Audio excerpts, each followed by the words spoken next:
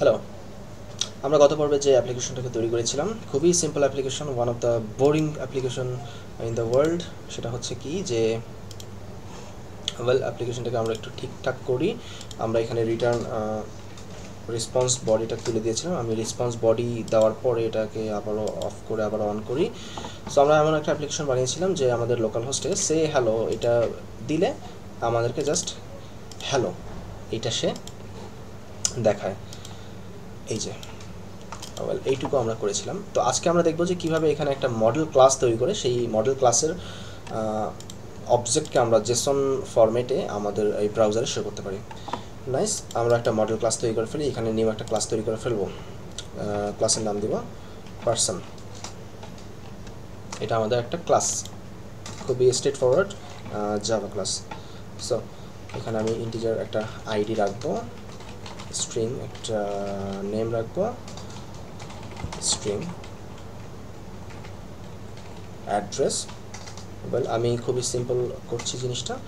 So বাকি আর কিছু করছি না। আমি একটা কনস্ট্রাক্টর তৈরি করে ফেললাম। আপনারা হয়তো বা জানেন যে ইন্টেলিজে আইডিতে অল্টার ইনসার্ট প্রেস করলে এখানে কনস্ট্রাক্টর একটা চলে আসে অপশন।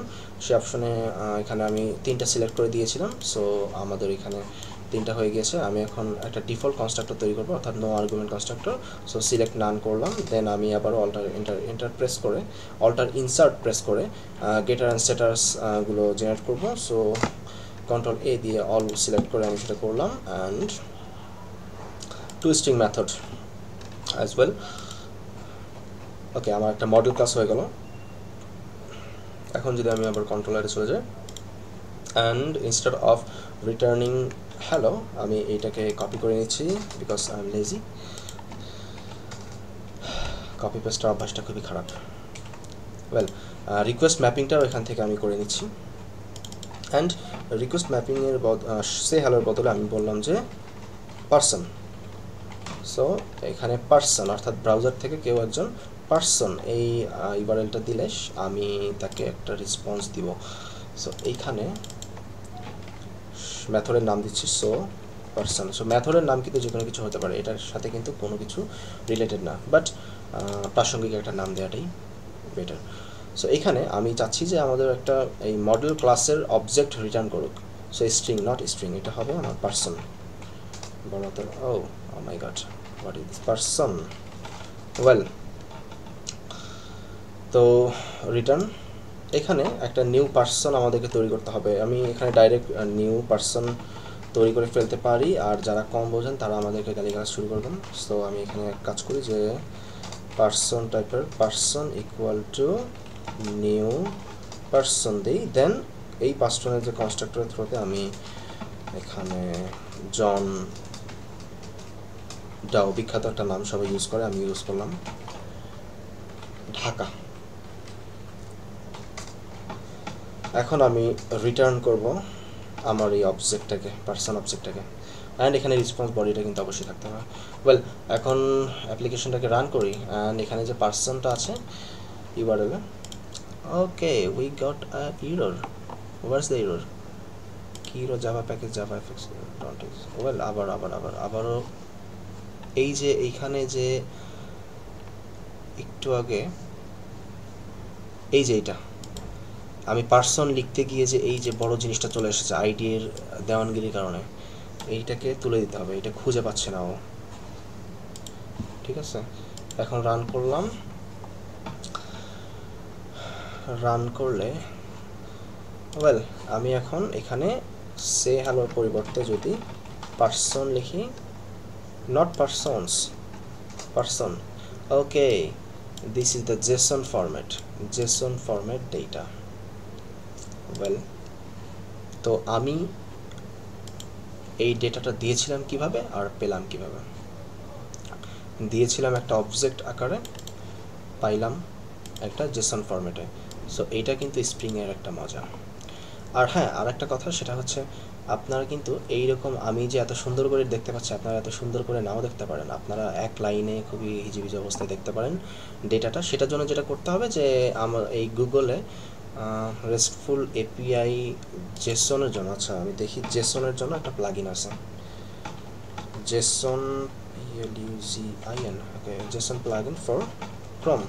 Well, প্লাগইনটাকে এই যে JSON view যে প্লাগইনটা আছে, এই প্লাগইনটা জাস্ট আপনি অ্যাড করে নেবেন।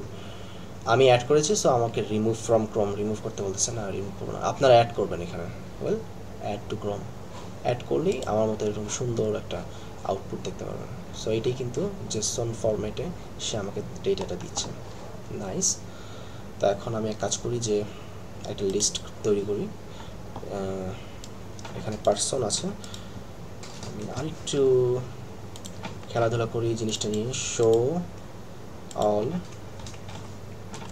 পার্সনস অ্যান্ড পার্সন, আমি বলি যে পার্সন 1 অ্যান্ড কপি করি person 1 person 2, so person 1 person 2 person 3 and আমি বলেছি যে একটা লিস্ট রিটার্ন করবো। সো এখানে বলি যে list of car list personal লিস্টটাকে import, লিস্টটাকে এখানে কার্সরটা নিয়ে অল্টার এন্টার প্রেস করলে বলবে যে জাভা ইউটিউব থেকে এটা ইম্পোর্ট করতে, এন্টার প্রেস করলাম, এখানে ইম্পোর্ট হয়ে গেল। এসব আপনারা নিশ্চয়ই জানেন।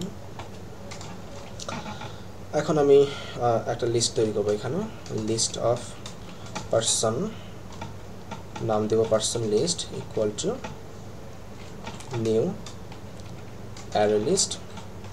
Well, person list dot add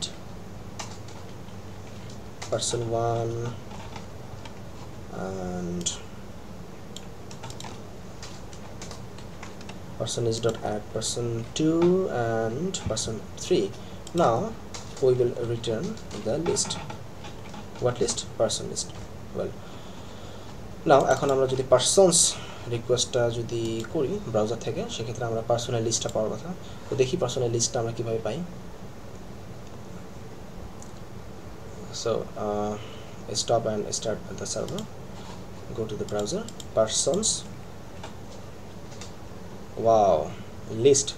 so Java স্ক্রিপ্টে, অর্থাৎ Java script object notation Jason, সে কী করে একটা লিস্টকে একটা থার্ড ব্র্যাকেটের ভিতরে ঢুকাই দেয় অ্যান্ড প্রত্যেকটা অবজেক্টকে একটা সেকেন্ড ব্র্যাকেটের ভিতরে রাখে। অবজেক্টের এক একটা প্রপার্টির নেম, প্রপার্টির ভ্যালু, প্রপার্টির নেমটা কোত্থেকে আসে? এটা আমার এই যে মডেল ক্লাসটা আছে, এই যে মডেল ক্লাস, এই মডেল ক্লাস থেকে এই যে আইডি, এই যে নেম, অ্যাড্রেস, এগুলো হচ্ছে প্রপার্টির নেম। সো এই প্রপার্টির নেমগুলো সে বাম পাশে রাখে, আর ডান পাশে ভ্যালু। এই ভ্যালুটা কোত্থেকে আসে নিশ্চয়ই বুঝতে পারছেন আপনারা যে আমি কন্ট্রোলার ক্লাসে যে ভ্যালুগুলো দিয়েছি কনস্ট্রাক্টর থ্রুতে, এখান থেকেই ভ্যালুগুলো সে নেয়, রাইট? সো এরকম একটা লিস্ট সে তৈরি করে ফেলেছে। ওয়েল,